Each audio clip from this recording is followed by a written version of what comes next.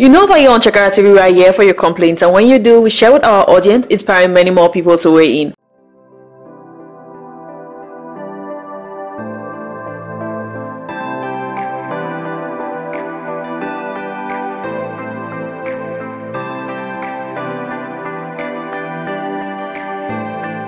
Hi guys, and welcome to another edition of Celebrity Updates. Remember to subscribe and hit the notification button.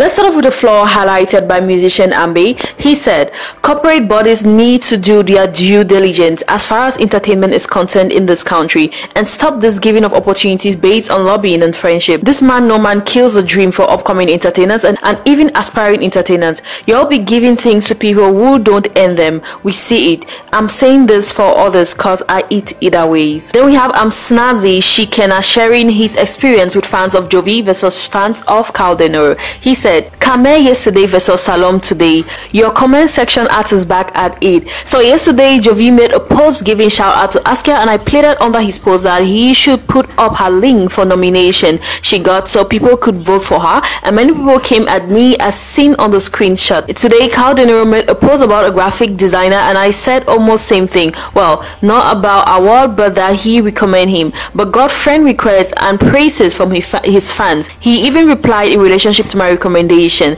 I was already thinking I'm a bad guy, yo. This life no balance. Make we know the catch feelings now. Same reason others will disagree with you, others will endorse. Now you need not tell me what to think on this. Now really true say before your people see in same light with you, you need God's intervention. No grudge though, only lessons learned and much love to radiate. We move on. Before we get to the reaction to his post, let us look at the comments he made. So on that Jovi's post, he said, please put up her link, let her get votes on her watch. She's been showing you love and deserves that at least. And to that comment he got responses like, do you think the last part of your comment was necessary? Why wouldn't they so? Why wouldn't I like to tell my half what do you think? And then we also have somebody commenting, wouldn't they always get issues? Why? Then on the Kao Denero's post, he said, please do give shout out to him or even recommend let Africa discover the young genius. The other that he got responses like, Bull is the artist, very talented. Other people commenting in support of this holy bro, this is awesome, I'ma hook up with you soon enough. He even got a response from Kao Denero himself. Like he said, Kao Denero said, I have my reasons for not mentioning the creative guy.